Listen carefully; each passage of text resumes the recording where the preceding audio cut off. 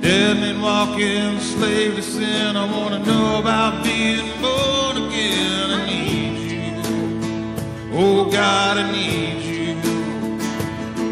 So take me to the riverside. Take me on the baptized. I need you. Oh God, I need you. 'Cause your forgiveness is like sweet, sweet honey on my lips, like the sound of a symphony to my ears, like a holy water on my skin, like a holy water on my skin. 'Cause I don't want to abuse your grace. God, I need it every day. It's the only thing that ever really makes me want to change. 'Cause I don't want to abuse your grace. God, I need it every day. It's the only thing that ever really makes me want to change. 'Cause I don't want to abuse your grace. God, I need it every day. It's the only thing that ever really makes me want to change. One more time. I don't want to abuse your grace. God, I need it every day. It's the only thing that ever really makes me want to change. 'Cause your forgiveness is like sweet, sweet honey on my lips, like the sound of a symphony to my ears. It's like a holy water. Your forgiveness is like sweet, sweet honey on my lips, like the sound of a symphony to my ears, like a holy water on my skin, like a holy water on my skin, like a holy water on my skin.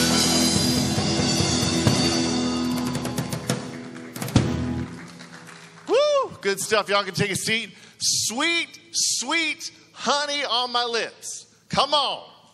You got to get some of that, right? What I'm talking about, I mean, we're talking about is Sunday morning, some sweet, sweet honey on your lips, and that's just not in the song. That's actually going to happen today because we're having brunch after church, and it's going to be sweet, sweet on our lips. Amen? Oh, come on. Come on. Sweet, sweet honey on my lips. Aren't some of y'all like salivating right now? Aren't you kind of like going, shut up, Pastor. I want to eat. The longer you speak, the less time I get to eat. Right? Okay, so I'm going to move on. All right, so if you're with us this morning, maybe you're a guest or you're online and this is your first time with Anastasia Church Elkton, we want to get to know you. So would you please text ACECONNECT to 904-441-6701. If you've got prayer requests, if there's something that God's doing in your life, if there's just something you have questions about, please let us know who you are. If you're watching online right now, would you also in the comments just put something in there like Jesus saves, Jesus loves you, put sweet, sweet honey on my lips, send it to my house, right? Whatever, so we can just know that you're there so that we can also come alongside of you there on either Facebook or YouTube. So other than that, a couple of announcements. Yes, we have a brunch today after church, and it is Christmas season, so we've got a lot of things coming up. And one of those things is Christmas Eve. All on the chairs, all the way around you, we have this pamphlet that's called The Perfect Gift. Now, I know those of you who were there last week, you're like, yeah, you gave us one of those last week too. Guess what? You got more than one friend, or at least you better.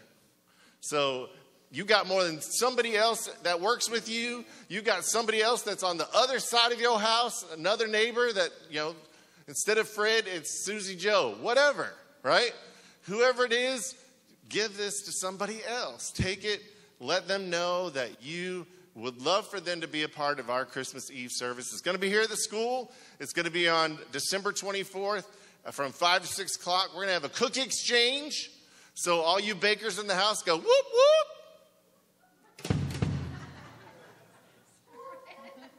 Goodness gracious, this is a tough crowd today.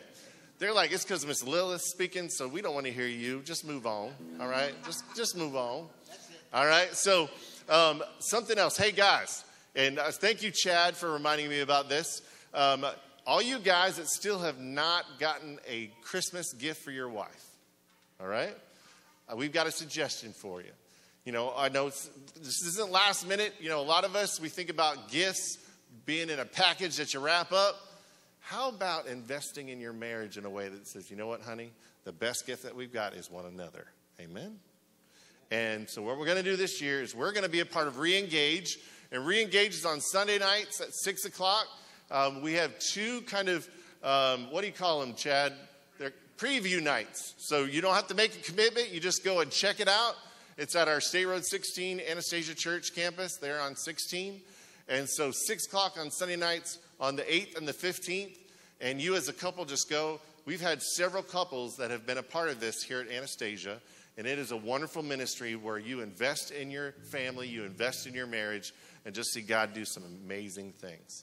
All right, so that'd be a great Christmas present for you to give to your wife this year. Just say, I'll make a commitment for 16 weeks to be a part of just loving Jesus and loving on you. All right, then we want to just say, amen. Thank you for being here today. We would love for you to take one of these, give it to a guest. But we also want to remind ourselves that this is Christmas season.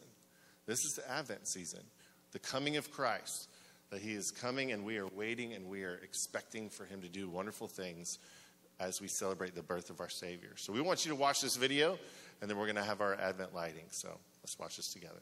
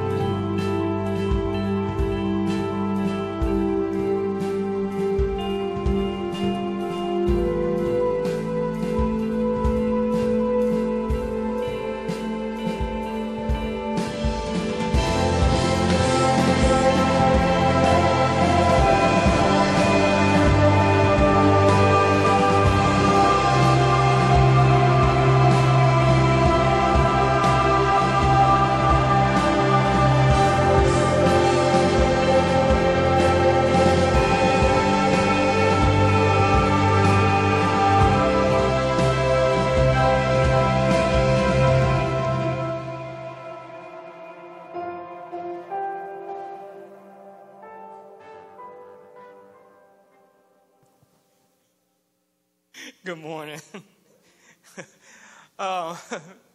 Coming from Luke, 2nd chapter, 10 and 11. And the angel said to the shepherd, "Fear not, for behold, I bring you news of great joy that will be for all the people. For unto you is born this day in the city of David a Savior, who is Christ the Lord."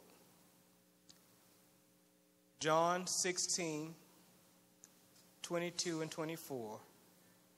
So also you have sorrow now, but I will see you again, and your hearts will rejoice, and no one will take your joy from you. Until now, you have asked nothing in my name. Ask, and you will receive that joy. Ask, and you will receive, that your joy may be full. Will you bow your heads and pray with me? Dear Heavenly Father, we say thank you, Lord. Thank you for your Son. Thank you for your Son dying for us, Lord. And Father God, with the pain that he endured, he did it through love for us.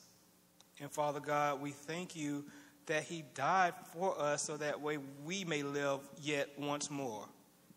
So Father God, we say thank you, God. Now to God, who is able to keep you from stumbling and to present you blameless before the presence of his glory with great joy. To the only God, our Savior, through Jesus Christ our Lord, be glory, majesty, dominion, and authority before all of time, and now and forever. Amen.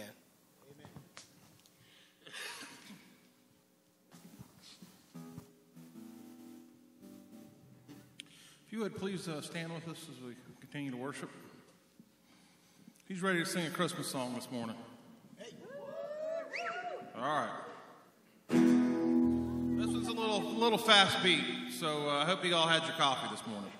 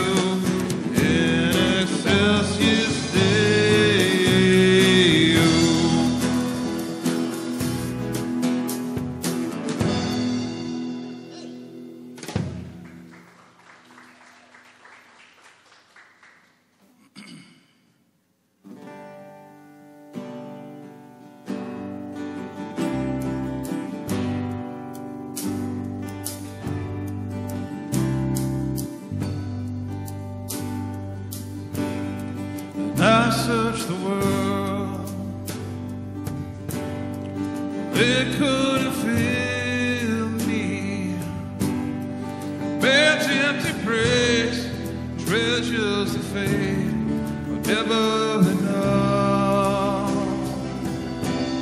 And you came along and put me back together.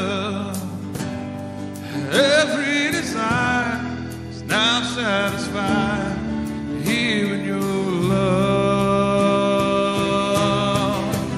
Oh, there's nothing better than you. There's nothing better than you, Lord. There's nothing, nothing that's better than you.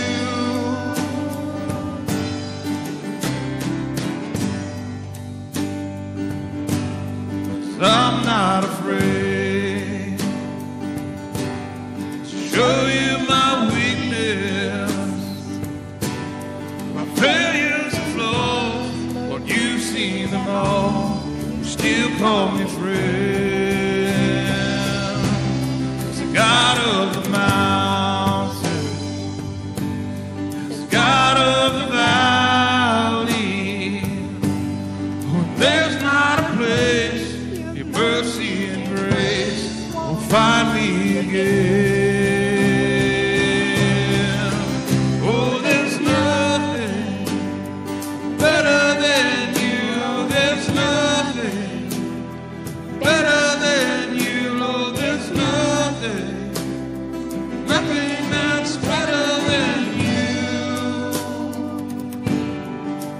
Oh, there's nothing better than better than you, Lord. There's nothing, nothing that's better than you. You turn mourning to dancing. You give beauty for ashes. You turn shame into glory. You're the Holy One who can. Turn mourning to dancing. You give beauty for ashes. You turn shame into glory. You're the Holy One who can. You turn graves into gardens. You turn bows into armies. You turn seas into highways. You're the Holy One who can. You're the Holy One who can. Oh, there's nothing better than you. There's nothing better than you, Lord. There's nothing, nothing that's better than you. Oh, there's nothing better than you. There's nothing better than you, Lord. There's nothing, nothing that's better than you. You turn graves into gardens. You turn bows into armies. You turn seas into highways. You're the Holy One who can. You're the Holy One who can. Oh, there's nothing better than you. There's nothing. Sing it out this morning, church.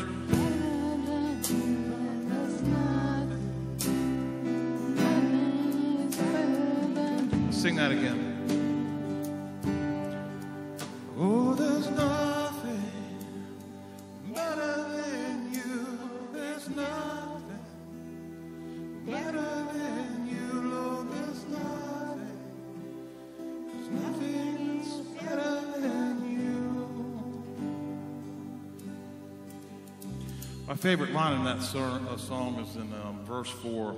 And It's so there's not a place your mercy and grace won't find me again. And oftentimes I just wander off the path and get lost, and it's just it's God's grace and mercy, that knowing that no matter where I'm at, where I've been, what I've done, that it's still chasing after me, and it will find me again. So let's just sing through that verse 4 in the chorus one more time this morning. There's the God of the mountain, there's the God of the valley, and there's not a place mercy and grace will find me again. Oh, there's nothing better than you, Lord. There's nothing better than you, Lord. There's nothing that's better than you. One more time. Voices only this morning. Oh, there's nothing better than you. Oh, there's nothing better than you, Lord. There's nothing's better than you. Amen.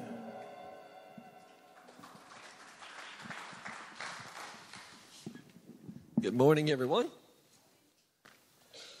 Love this praise team. It's good to see you back, Cheryl.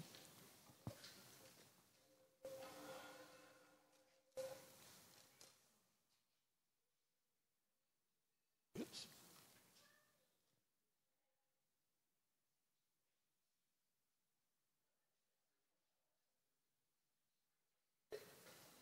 Okay. First thing I want to do is dismiss the kids, K through 5, that way.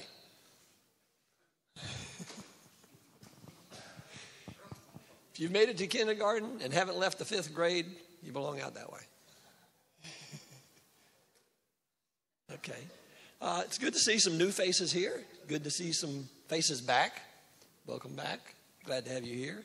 Want to pause now to thank everybody for coming. Thank everybody for this time of the season where we give. And we give freely through our heart and our love for one another and through our love for Jesus. And as we pause now to pray over our offering, I want to thank each of you for what you give in your time and your talent to keep ACE working and to further God's work in this community and around the world. Let's pray. Lord, we thank you for this time that we can gather together. Lord, we thank you for the opportunity to worship you freely. Lord, thank you for the opportunity to return to you a portion of the blessings that you have given to us in both our time, our talents, and the resources that you have provided for us, Lord. I pray that you'd bless all of these offerings that we give to you, Lord, that it may be used throughout this community and around the world to further your kingdom's work, Lord. I pray all these things in your Son's holy and precious name. Amen. Good morning, everybody. Thank you for being with us this morning. And we're going to continue our series called A Stable Influence. And I love this because this is the story of Christmas, right? This is a Christmas story. And I think God has a sense of humor. Anybody else get that sometimes? You know, when you're in the middle of something and you come up with a title called A Stable Influence. And, you know, your wife is going to come speak and then she breaks her toe. And she has, you know, a nice new, you know, shoe for her to show off there. She'll share a little bit more about that. Contrary to common belief, it's not because I did something stupid and she had to, right? I mean, I do that all the time. Yes, I do that all the time, but she did not break it that way, right? Amen? I did not. So, but I am so excited because as we walk through the Christmas story, and so many times we talk about Mary, so many times we talk about Elizabeth and all these wonderful women in Scripture, but rarely do we ever get it from the perspective of a woman themselves. And let me tell you something. When it comes to my family, my wife is amazing. And I don't say that just because she's up here right now, but because I truly believe that God has given her as a gift to my family. And as a way for me to know that God has a stable influence on my family, she's here today. And so I want to pray over my wife. I want to pray over us as we allow God's word to just be spoken into us, and through the voice of someone that not only has a master's degree from Liberty University and has gone through the training, has committed to ministry, has done so much along the way to minister to not only women, but so many along the way, but minister to my heart as well. Amen. So let's pray together, and then I'm going to turn things over to her. Lord Jesus, we love you. Thank you for being a stable influence on our lives. Thank you for my wife, Lilith. Lord, as she has brought so much joy into my life, into my family's life. Lord, as she has shown us what it means to be a wonderful woman of God. Lord, I pray that you would allow your Holy Spirit to fill her now, that you would increase and that we would decrease, Lord Jesus. I pray that, Father, as we are inspired by your word, Lord, that it would transform us and that we wouldn't walk out of this place in the same way that we did when we came in. But, Lord God, that we would walk in the confidence of knowing that Jesus Christ is Lord. And all God's people said, amen. Amen. Thanks, babe. Good morning, family. Yeah, I did not kick my husband. That's not how I broke my toe. But I thank you for entrusting me with the Word of God, because it's been a crazy week. I broke my toe at work. I dropped a metal bar on it. And I saw it coming, and all I could do was cringe my toes in. And I was so thrilled I didn't bust a toenail. I didn't stop to think that maybe I broke a bone. So I did that. And I also super glued my fingers together this week. Not once, but twice. I glued my fingers like this, and once I got that done, the next day I glued them to a metal piece that I was trying to fix. So the fact that Mason trusts me up here with the Word of God is a big... I'll try not to fall down the stairs, but I can't guarantee that won't happen. It's not how I envisioned spending my Christmas, starting my Christmas, and to be honest, Christmas is a tough season for me. It starts in November. Thanksgiving is always rough. It just reminds me of what I don't have. And sometimes you go into Christmas, and all I ever really, really want for Christmas is to go get a Christmas tree and bring it home, have some eggnog and chocolate chip cookies, and turn on a Charlie Brown jazz album. And that's all I want for Christmas. And I have yet to have it, because all kinds of things happen around that season. And we had some conversation with some friends earlier this week, and they had the same concept. Sometimes your expectations for the holidays are not. You have ideas and you have plans, and then they're just not. And I think that happens in life in general. And the holidays can be a time when it makes you think about all the things that aren't. So today we're just going to jump in and see what is. Fair game? Okay, so let's start. We're going to be in Luke chapter 1. If you have your Bibles, you're welcome to open them up, digitally or otherwise. And if you will stand with me, we're going to read what we call Mary's song. And it starts in verse 46. And here's what Mary has to say. And Mary said, "My soul magnifies the Lord, and my spirit rejoices in God my Savior. For he has looked on the humble estate of his servant. For behold, from now on, all generations will call me blessed. For he who is mighty has done great things for me, and holy is his name. And his mercy is for those who fear him from generation to generation. He has shown strength with his arm. He has scattered the proud in the thoughts of their hearts. He has brought down the mighty from their thrones and exalted those of humble estate. He has filled the hungry with good things, and the rich he has sent away empty. He has helped his servant Israel in remembrance of his mercy, as he spoke to our fathers, to Abraham and to his offspring forevermore." Lord, thank you for this chance that you have given us to be together as a family, and thank you for this family that you have built. You built us on your word and on your Son, on his blood and the seal of his Holy Spirit, and we just thank you for this. We ask, God, that this is your church, your family, your cafeteria. Just take over, speak what you want to speak, and let the hearts and ears receive. And we all say together, amen. Amen. All right, so what do we know of the Christmas story? Anybody want to give a guess? First thing happens in the Christmas story is an angel comes to visit whom? Oh, that is not where the story begins. The story begins with a priest named Zacharias and Elizabeth, right? So an angel comes and he tells Zechariah, dude, you're going to have a baby. And he's like, no way, we're too old. My wife is too advanced and graceful. See, I paid attention last week. So the angel comes and he gives them news, and they're like, okay, we're going to have a baby. This baby is going to be the pre-teller of what's going on in God's overwhelming redemption story. They're excited about that, so Zechariah's mouth gets shut. He can't speak, can't tell anybody about it. Elizabeth goes into seclusion because Elizabeth is old. And we need to remember some things about Elizabeth. Being old and being childless in the world that she lived in meant that you were cursed. The Lord doesn't give children to those who don't deserve them. And somehow this poor woman went her whole life feeling, I don't know what I did. So this angel comes and gives them great news and say this, your child is going to be the one that prepares our people to receive the Messiah. So they're in their little world. He's silent. She's in seclusion. And then the next part of the Christmas story is an angel comes and visits whom? Mary.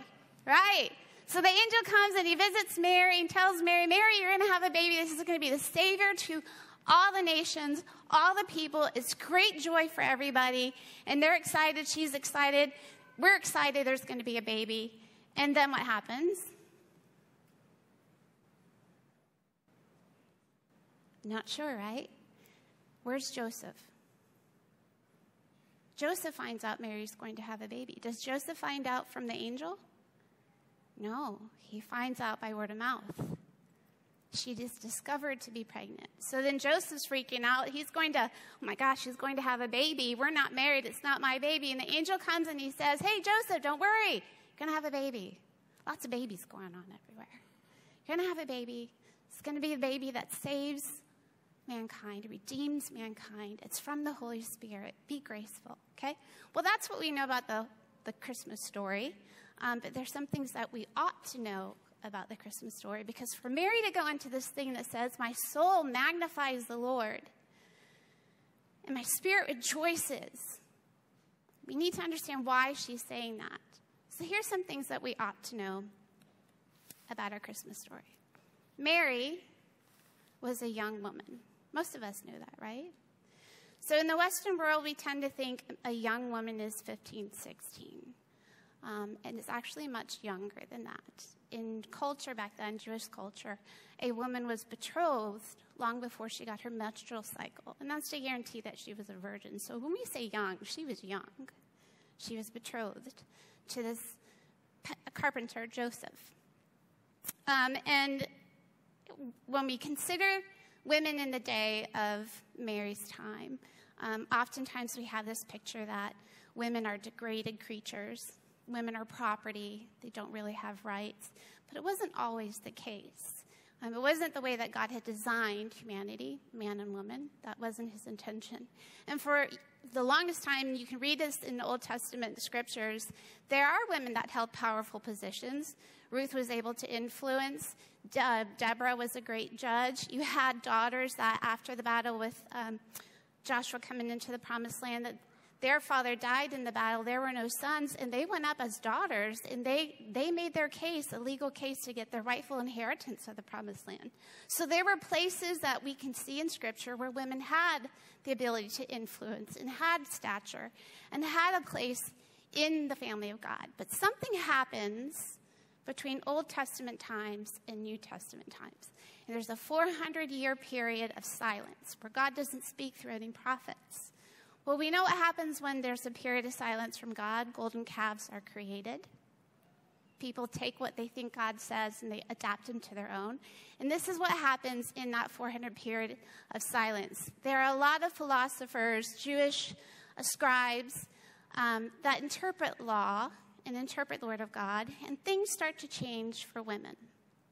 And one of those well-known philosophers and scribes is a gentleman by the name of Ben Sira. And you can read some of his texts in Jewish literature, and they do have some of his writings in other non-canonical documents.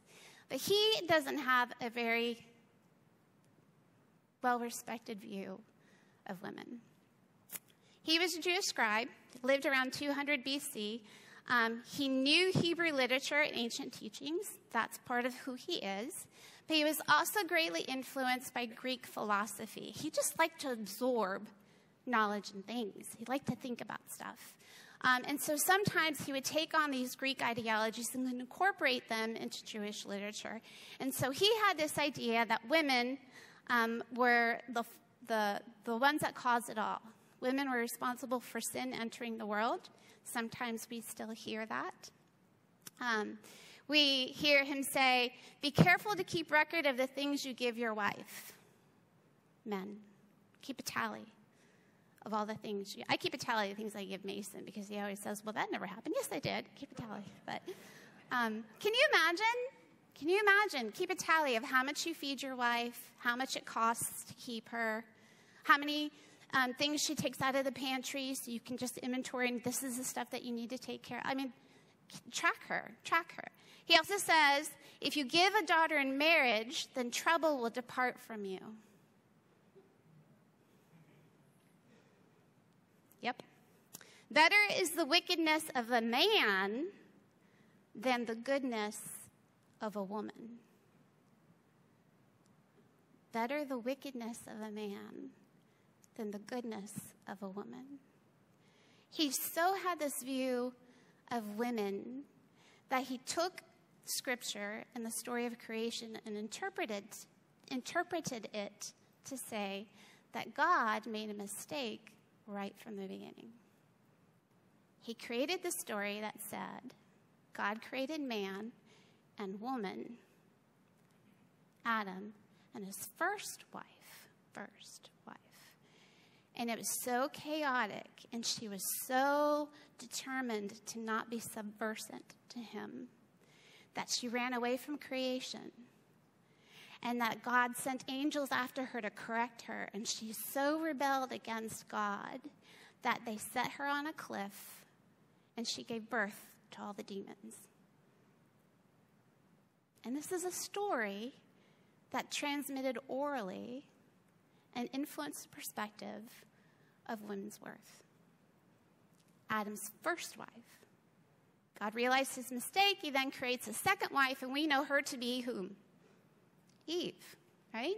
Not so chaotic. They figured it out, and then, they didn't do what God wanted them to do. They had their own opinions, and then the world fell. But can you imagine to think that this is how you were created? The first wife of Adam is now the mother of all demons. And this is where Mary sits. In a world that follows oral traditions and storytelling, where a woman is the mother of all demons. This is Mary, a young girl influenced. Mary is also a Jewish woman. Now, I'll say this for myself, when I read Scripture, oftentimes I read a biblical story, and I will picture all the Jews huddled up in Jerusalem together, and it's them against the world. That's really how I picture it. I never stopped to think about what the world was happening, what was going on around it. But at the time of Mary's existence, 80% of Jews did not live in Palestine. They lived outside of Palestine. They were in other nations. They were in Rome. They had been part of the exile. They didn't come back. They were established in their areas. So 80% of Jews were outside of Mary's area. So she was a minority in many, many ways, gender and in nationality. And I think that's really important to remember, side note, that when we have the Christmas story in mind, we often think of Mary and Joseph alone on a donkey in the middle of a silent night, coming back to Bethlehem all by themselves. Okay, so it was a Roman decree by an emperor that said everybody now needs to go back to their hometown, right? Everybody. So 80% of Jews that are everywhere else are now heading back into their homeland. So here's a picture. Imagine the biggest hurricane happening, and you're asking Floridians to get on I-95 and evacuate, right? That's what it looked like when Mary and Joseph were traveling. I-95 full of Floridians trying to get out of a hurricane. So everybody's trying to come back in. So when you think about this Christmas story and you picture this silent night, it's not necessarily a quiet, silent night. There weren't a lot of roads. I mean, you couldn't take a side road here and go there. You really had to stay on the main road, right? And it was a very cumbersome road. There was no state troopers, no security, no 7-Eleven or gas stations. It was a hard trip. So this is Mary's world. This woman, cursed, forsaken creature, Jewish, young, pregnant, frightened. You want to come up, Ron? You're doing a good job. I'm so proud of you. In her Jewish faith, there are 4 major sects. S-E-C-T-S. I know that's not going to transmit very well on video. But 4 major divisions. So first of all, we have the zealots. And those are the ones that are preparing for a holy war. They're like, you pray constantly, you have your sword, you get ready for battle because we're going to tear down Rome. We're not quite out of our exile. This is what we're going to do. Then you have the Pharisees. And the Pharisees are kind of like YouTube influencers of the day. If you grew up in the 80s and 90s, you would say it was the Oprah of the day, but no offense to Oprah. Just the YouTuber influencers. So they were the ones that actually influenced the populations, but Pharisees had no political power. They didn't hold political office. And in the Pharisaical mind, they thought, okay, if you do all the laws, 613 of them that aren't necessarily out of Scripture, there's a lot of oral laws that are being transmitted and a lot of interpretive laws.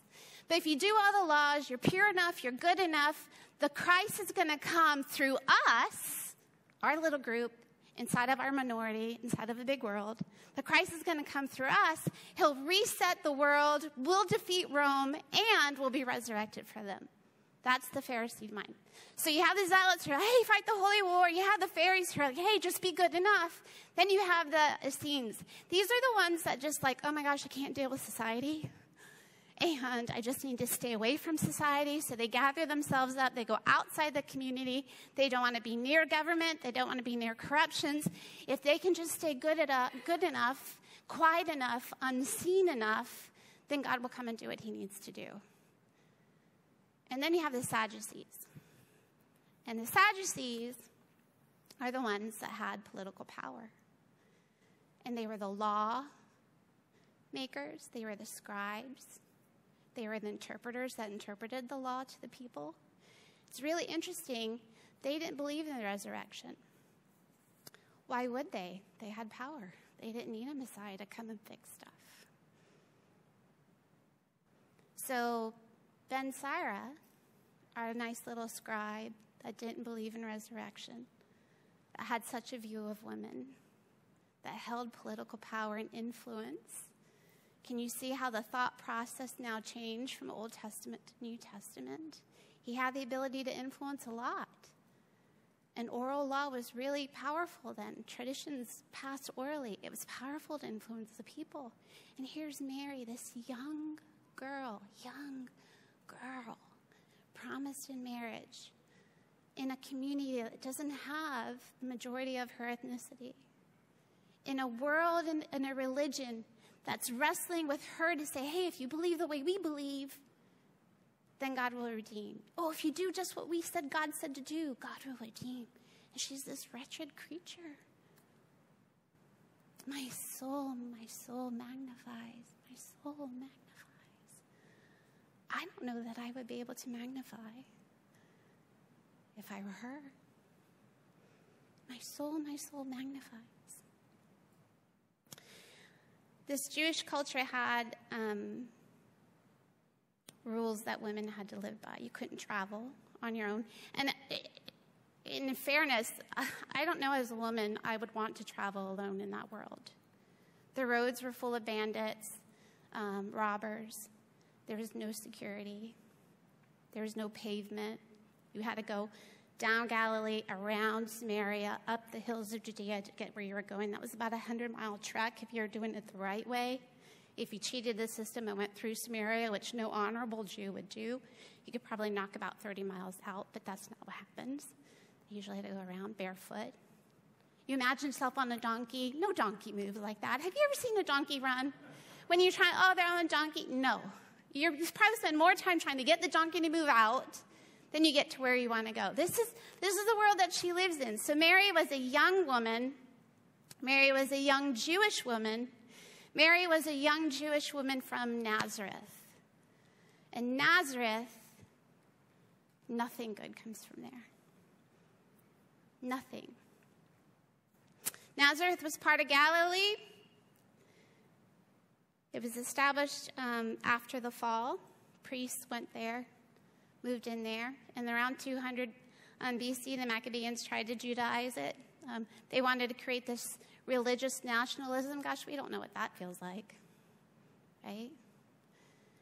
If they could just make Galilee of the Gentiles Jewish, they could just kind of spur God's kingdom along. Like we can make God do something more outside of his timeline, right?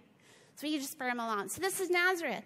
Nobody liked Nazareth because truthfully it was a settler's town. It had no roots in the Israelite story. There's no connection to it in Old Testament. There was nothing valuable because identity came from your history, and Nazareth had no history.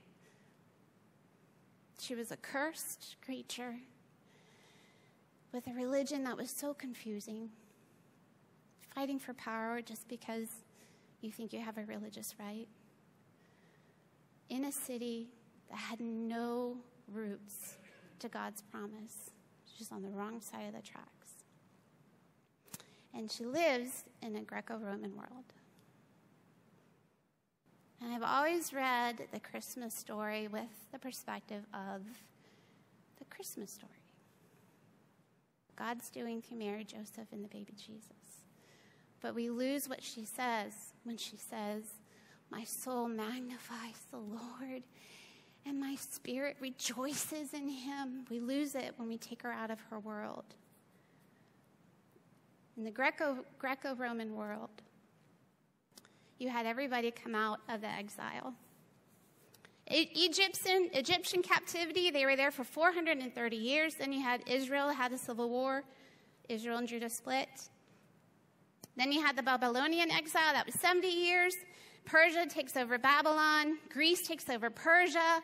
There's another Jewish internal fight. The Hasmoneans are fighting for power. Rome comes along, takes everything. And from the Hasmoneans, they create these people called client kings, Herod. Technically, they're Jewish, but they're heavily influenced by Greek thought, Hellenism. Rome has the power. Greece has the influence. Rome has the rule and the sword. Greece has thought and religion and culture. And the one thing that we need to remember about that is there's a lot of syncretism happening. Your God is the same as my God. We just call him different names. Yahweh is Zeus. Same guy, different name. Your God is my God. Call him by a different name. Oh, you don't need to worry about Jesus. He's a great teacher. He's a prophet. Don't need to worry about his divinity. Same guy. I have a friend that lives on the boundary of Florida and Alabama. She's been living there for about 5 years. And one day we were talking on the phone and her vowel dragged. Hey, y'all. Your vowel drags. More Alabama. She was only there for 5 years. Sometimes you can go to another country and you can stay there and you can kind of pick up an accent after a couple years, right?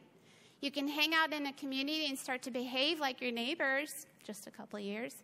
Imagine hundreds and hundreds and hundreds and hundreds of years of Greek, Roman, Babylon, Persian influence. And in that world, it wasn't just you went to church on Saturdays or Sundays. You woke up, you prayed to a God in your house. You walked out of your house, you participated in the God of the city. And that God of the city was part of a God, honored the God that was in a metropolis. Everything is incorporated. Trade has gods on their coins.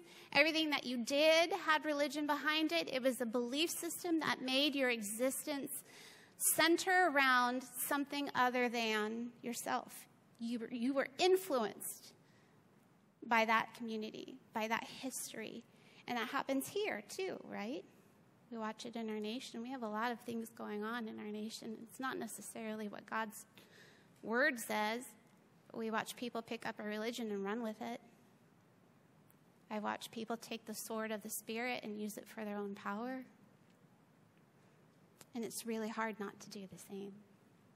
I can't separate my world, my influence from the world any more than Mary can. So she's a young woman, young Jewish woman from the wrong side of the tracks in a Greco-Roman world with hundreds and hundreds of years of saying there's no difference between your God and my God. And yet she says, my soul magnifies, and my spirit rejoices. My soul. That word means the breath of life, the very breath of Mary's life, the very breath of her life magnifies God. And my spirit, that word translates to her demeanor, everything that governs or influences her behavior. That governance, that influence takes over her body and it rejoices this cursed creature. No value in a world that says she's responsible for it all. With a religion with so many rules against her existence that if she were ever to be found pregnant, they would drag her out and stone her publicly. And Joseph would be required to do it, to reestablish honor for him. My soul, my soul, my soul. I'd like you to just take a personal inventory as women and brothers, sweet family members. Just pause for a second and think about the women in your life. What does your world influence say about you? Are you climbing the ladder fast enough? Do you have children? Do you have enough children? Are you raising good children?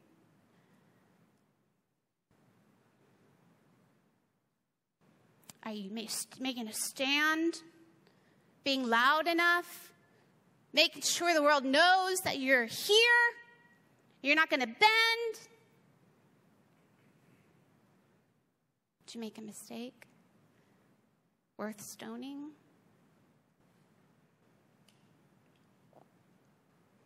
Take inventory. And yet she sings, my soul, the very breath of my life, magnifies the Lord. My whole disposition exudes joy in my Savior. So much joy that when Mary gets to Elizabeth's house, and remember, she can't travel by herself. She wouldn't travel by herself. The law would not allow it. She would have to travel 100 miles roughly, out of Galilee, around Samaria, up the mountains and hills of Judea to get to Elizabeth's house. Takes about a week on foot. If you did a donkey, he'd probably drag you another week out because I'm not a fan of donkeys. But God can use one that's in the Bible, so if you want to check it, he can speak their donkey. So she's traveling. She's traveling for a couple reasons. One, the angel has told her a miracle has just happened. I've promised you a miracle. A miracle has just happened to your elderly, advanced relative. So Mary has a few things going on. She needs to get out of town because Joseph has now found out that she's pregnant. Which means if Joseph knows, I'm sure other people in the city, in her little town know, because they're expecting a wedding. And if Mary's gone and there's no wedding, did you know Mary's not? She's not here. So Mary travels. By grace, I feel that Joseph probably helped her get out of town. By grace, she probably had family members that traveled with her to keep her safe. She's traveling to see this beautiful miracle that's happened to an advanced woman who in society would probably say that she was cursed by God because God never gave her children. She's going to go there to see this miracle. She's going to go there so that she has some time before she gets stoned. She's going to go there because she wants to help in that culture. She wants to help her family member have a baby. Women don't do it by themselves. Flashback to the Christmas story. Little quiet Mary all by herself having a baby. It would not happen. In that culture, it would not happen. Somebody would have been there. Women would have been there to help her. So she runs, she goes in, she walks in the door, and she's like, Elizabeth! And Elizabeth's like, whoa! And the baby in her belly is like, whoa! And just the sound of her voice just makes all this joy happen in Elizabeth and Elizabeth's baby. Does your voice, just the sound of your voice, ladies, exude that kind of joy? Where you walk in and you're like, hey, and the world just stops for somebody. The influences around them stop because the kind of joy you have pushes that influence out. My soul magnifies God. My spirit rejoices in my Lord. What happened that Mary's voice did not quiver with 1 ounce of instability? Her whole world is rooted in instability. Her whole existence is rooted in instability. What happened that Mary rejoiced so much that it changes Elizabeth? Luke 1, 46 through 49. And Mary said, my soul magnifies the Lord, and my spirit rejoices in my God, my Savior, for he has looked on the humble estate of his servant.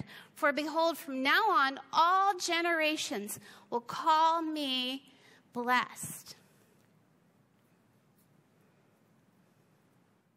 When I was growing up, you would hear the Christmas story, and you would hear this passage where it said that the Lord looked on her humble estate and just blessed her. And then you would hear the message say, she was so good. Mary was so good that God looked on her and decided, I'm going to bless you with my son. And maybe she was. I don't want to take anything away from Mary. But I also don't want to take away her own words from her own mouth, because she has a right to speak. So she says, for God has looked on the humble estate of his servant. And humble estate is a phrase that does not mean, man, she was so good. She was so pure. Oh, doesn't mean that. It means this. I'm going to say the word wrong, but this is how I phonetically wrote it. Tapanosis, okay? That's what the real word means. It means a lowness or depressed in rank, leading one to perceive and lament of his or her moral littleness or guilt.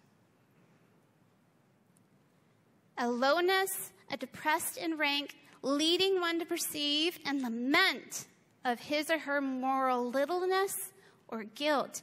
Mary is so keenly aware of who she is in the world.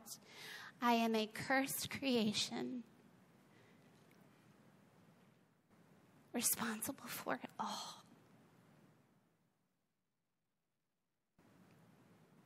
that if I make just one mistake, there'll be a stone flown my way. She was so aware. She might have been good and pure and as close to perfect. I don't know. I wasn't there. I don't know her personally. I'll ask her when I get to heaven. I need some clarity, Mary. Come have a latte. But I don't think we ever need to take someone's words out of their mouth just because it creates a better picture for us. She was a woman of her time, and she knew it. She knew it.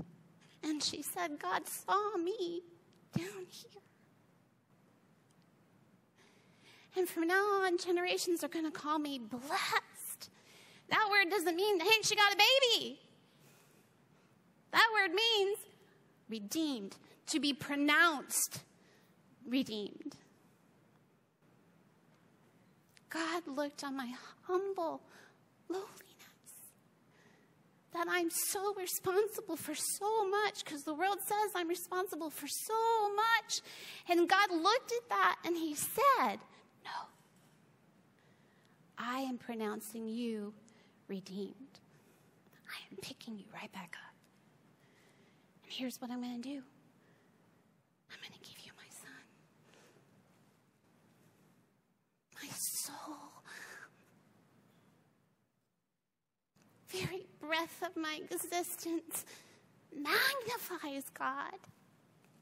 Puts a magnifying glass to it, puts it on the big screen, and it just shows who God is, because he looked at me and he said, you are not what the world says you are. You are honored and established.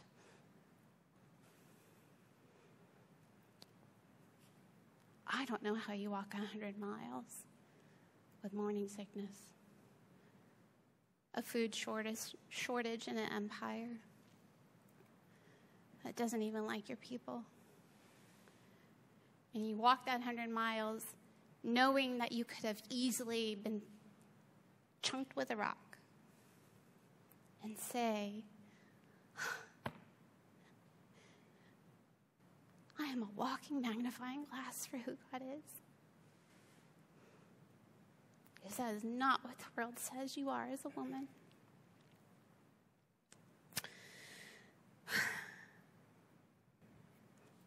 Who is this God who is not known by any other name that would do such a thing? Any other religion at that time, you provided to this lower G God that you created. And if it was a good enough offer, you got blessed. The ladies and I were studying this semester on the book of Job, and we were talking about just compensation, just retribution. You get what you deserve. Just compensation means you're good enough, you get blessed. Just retribution means you're bad enough, you get punished. This is where the world is. And I'll tell you something, it's not that different in 2022. You can look at somebody's life and say, ooh, I guarantee you they did something wrong because they don't have. And God is saying, they have me. Maybe they just don't know it yet. Who is this God? Luke 1:26-29. This is the God. Mary has already fled to Elizabeth. We know why. She wants to experience the miracle because she believed it. She also needs to get out of town, let the hot stuff cool down. And it's her culture to help your family out when they're having a baby. So she runs, she gets there. This is why. Luke 1, verse 26-29. In the 6th month, which is Elizabeth's pregnancy, the angel Gabriel was sent from God, to a city in Galilee named Nazareth. Good place, bad place. Bad, right? Why? It has no value in the story of God.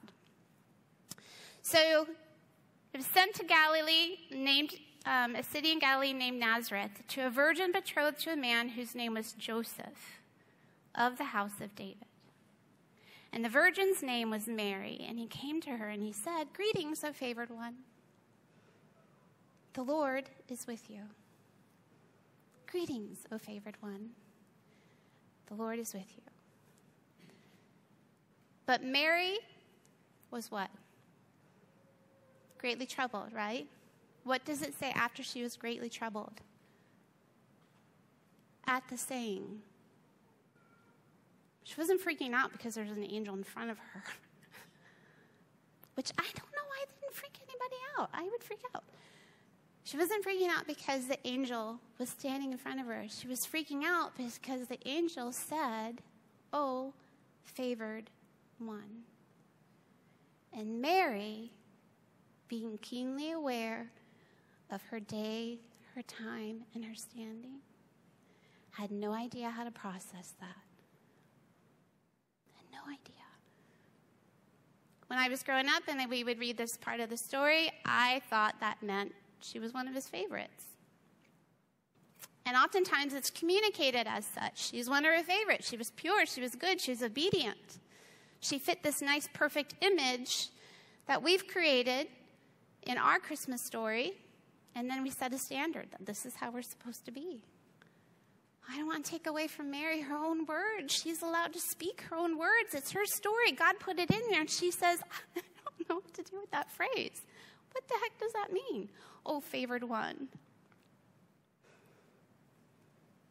Means to make graceful and lovely. And it means to honor you with a blessing. A cursed creation. Wrong side of the tracks. In a belief system that's ready to stone her. In the middle of a world dripping with gods that they say are all the same. And God says to her, "Oh, favored one, I want to honor you."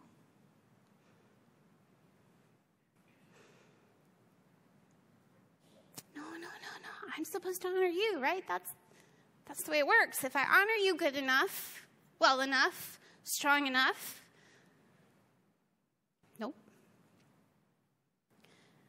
This God doesn't need you. He knows that you need him and that he loves you. I'm going to honor you. I'm going to look at your humble estate and I'm going to redeem you. And all generations will call you blessed. Take a moment. What part of God's declaration over you are you greatly troubled by? That you're good enough? That you're loved enough? That you're purposed enough? When nothing in your world looks like that? What are you so greatly troubled by that this God that is not known by any other name would take a cursed creature and say, "I'm going to do something special through you"?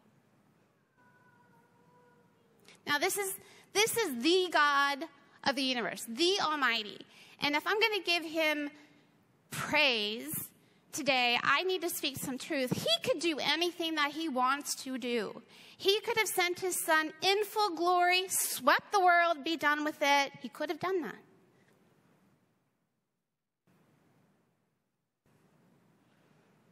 He could have used any other uterus. There was definitely a woman that was on the right side of the tracks, connected to Israel's history a little bit better, that probably was even good enough by Pharisaical standards. He could have used a different uterus. He's God. He can do anything.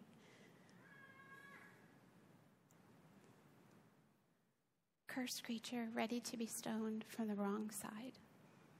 And he says, that's the one I'm going to go through. Because I love her. And I want her to understand. She understands so well what the world says she is, and I want her to understand who I made her to be. What part of God's declaration over you are you really struggling with, ladies? God, I struggle with a lot. He looks at Mary and he says to her, I have a gift for you. This beautiful baby, soft, warm, vulnerable, defenseless, and I am entrusting him to you. To keep him alive, to feed him, to shelter him, to teach him. I am entrusting you with my son, Jesus. And here's what I want you to know, oh sweet creation of mine. Look in the manger. Because all your instability is gone. You are on stable ground with me.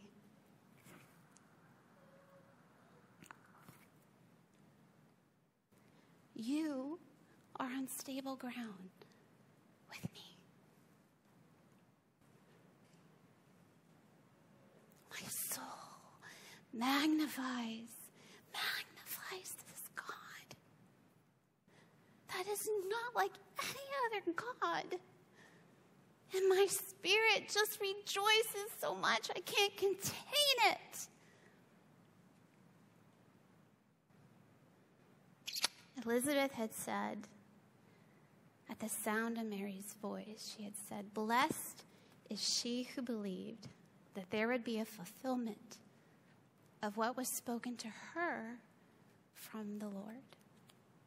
Blessed is she who believed that God would fulfill what he said to her. That's joy. There's another young girl. Young. Born into a family that was a little upside down like Mary's world. Her father was an alcoholic. Not the nicest guy. Did some atrocious things. Things that would make the world say he's embedded in evil and in hatred. Yet from him came the gift of creativity.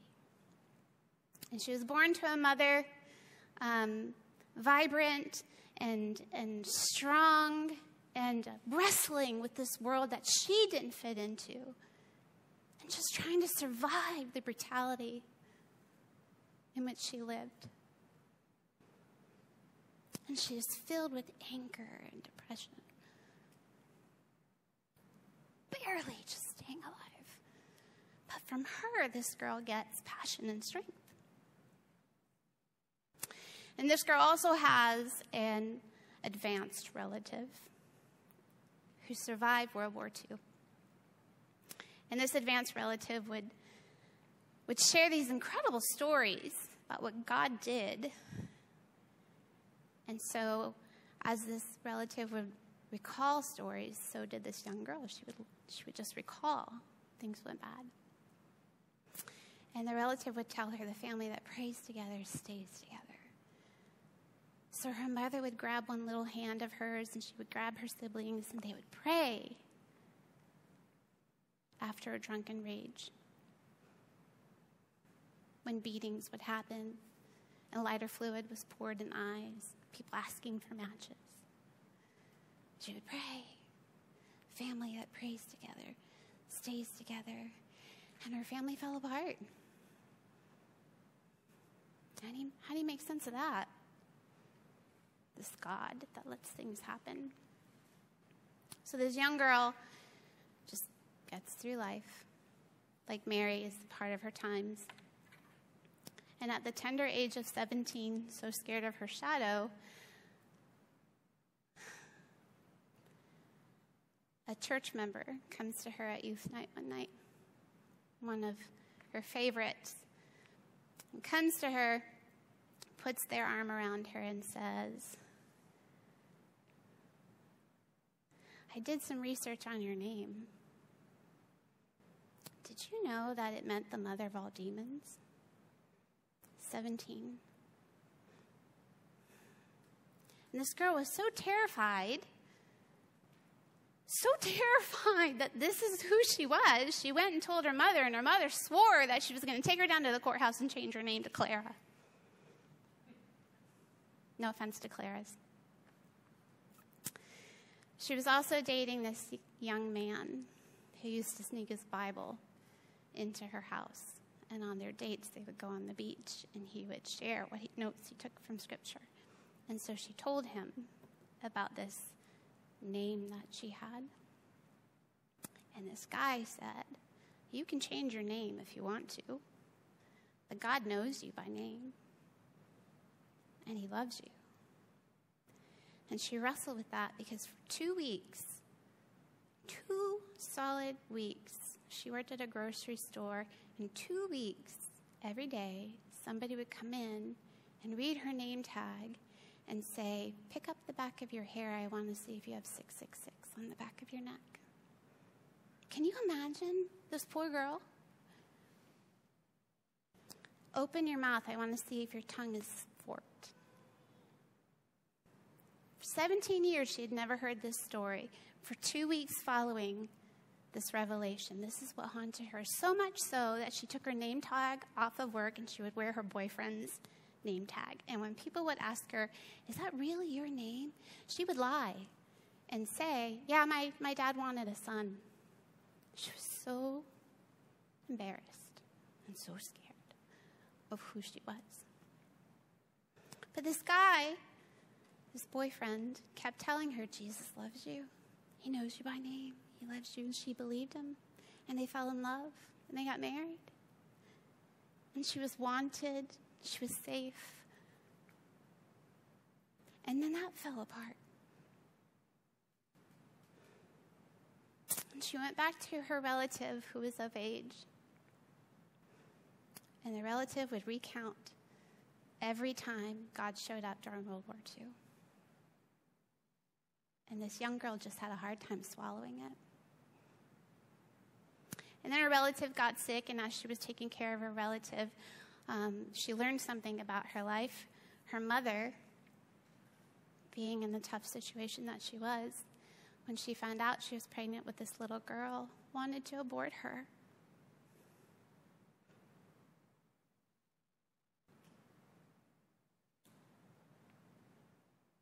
In a world where it says she should have had the right.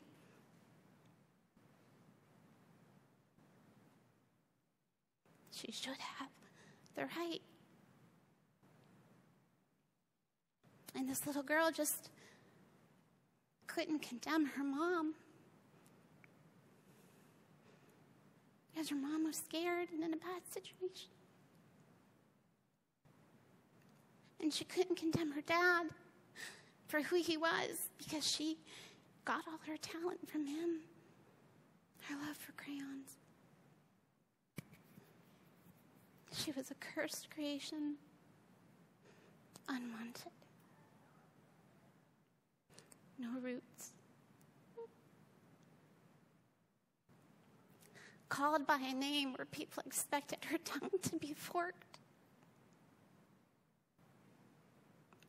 guaranteeing her that if she ever had a baby, it would be cursed.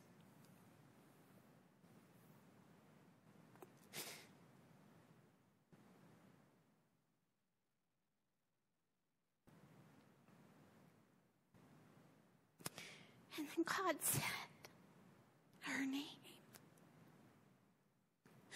Lilith. Lilith,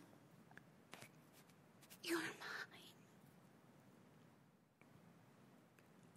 I have something for you. I have a baby for you. He's soft, and he's small, and he's defenseless, and he's vulnerable, and I trust you with him. I trust you. Open your arms and just take him in. You are on stable ground.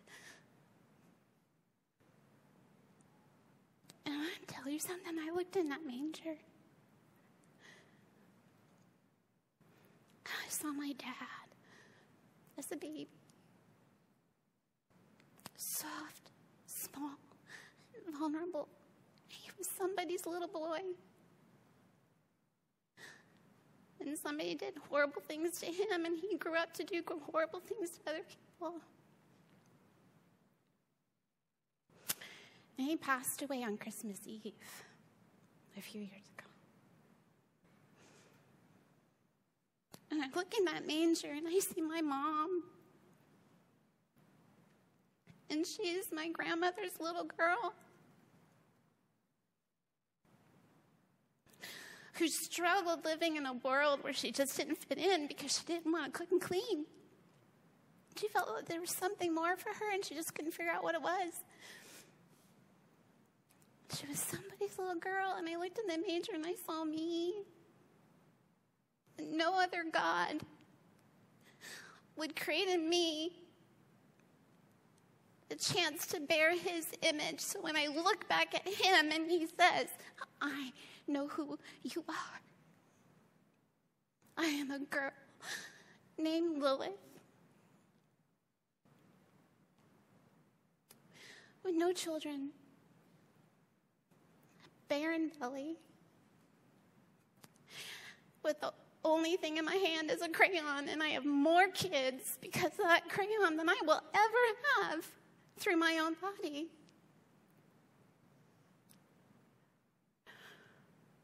My soul just magnifies this God, and my spirit rejoices in my Savior. You know why?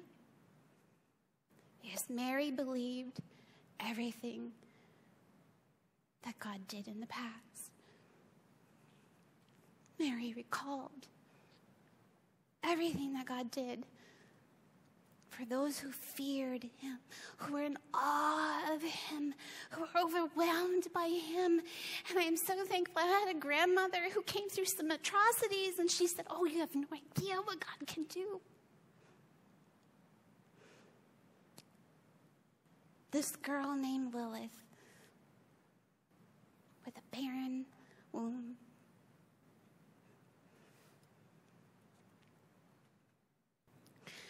Maybe this Christmas you're facing some things that knocks the eggnog right off, takes away the Charlie Brown jazz.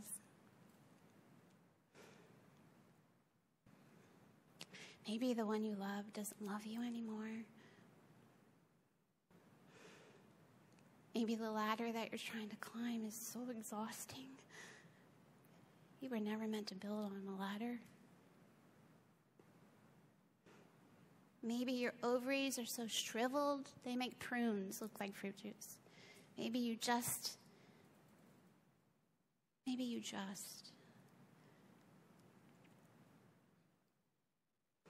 your health is fading and you think disease is winning, and maybe you carry the title of a felon. That's all the world will see. Maybe you're a drug addict. And that next hit is the one that says, that's all you'll ever be.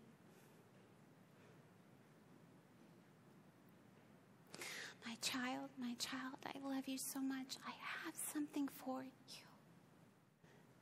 Open your arms. Take in this baby. He's here for you, and I trust you with him. Cafeteria floor is open. Doesn't look pretty like a church. Might be some raviolis over here, so be careful. But the floor is open if you just want to come and look in the manger. Your soul will rejoice. And man, if God can be magnified through a girl named Lilith and redeem her and redeem that name and have a purpose for, you got cake. He can do it for you. Let's pray.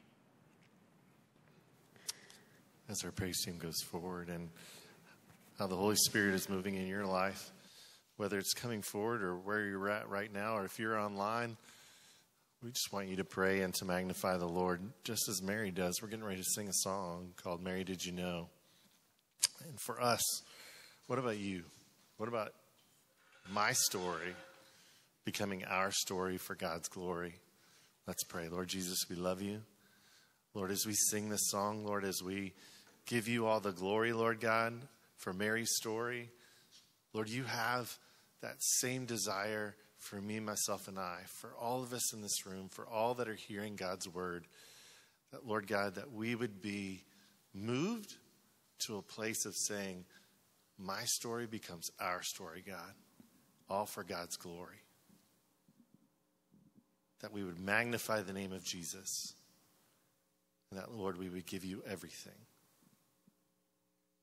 I surrender my life. Forgive me of my sin. Change me, God, so that I give you all the glory. In Jesus' name we pray. Amen. Let's stand together. Let's sing. Let's magnify the Lord.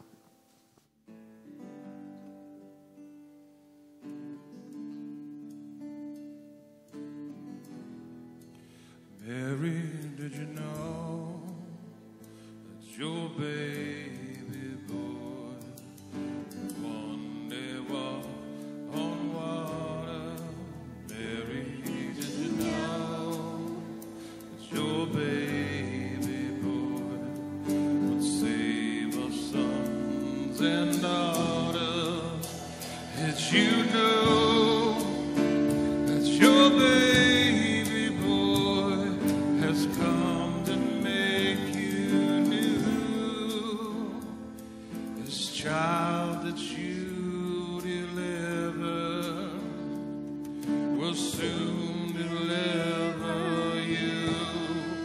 Mary, did you know that your baby boy would give sight to the blind man? Mary, did you know that your baby boy would calm the storm with his hand? Did you know that your baby boy has walked where angels trod?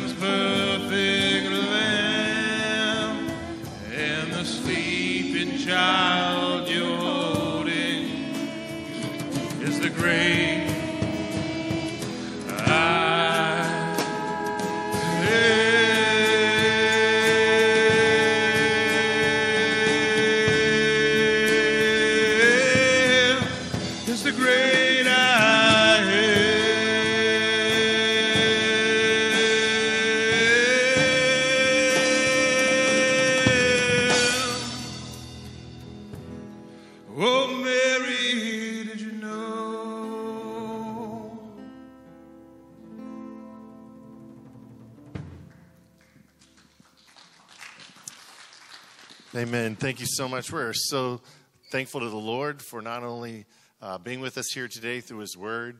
Now y'all know what I deal with every day in my house, okay? I have an amazing wife, and I just want to thank my wife, Lilith, and just sharing God's word today, sharing her heart. But for each one of you, that you would know as well that this baby boy, this Jesus Christ, he is the one that needs to be magnified. Amen? And that's what we do with our lives.